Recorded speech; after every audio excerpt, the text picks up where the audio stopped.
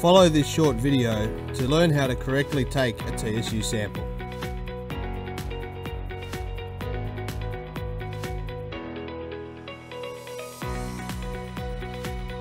Grab the TSU from the box. Note the place to manually write a tag number if required.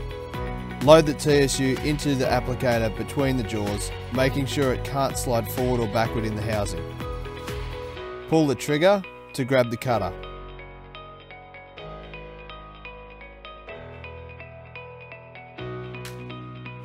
Flip the red guard forward to release it and throw it into the bin.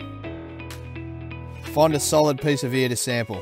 Come in with the cutter behind the ear, pull the trigger fully to the end. This ensures the seal seats properly. Once you've taken the sample, check there is a piece of ear in the vial.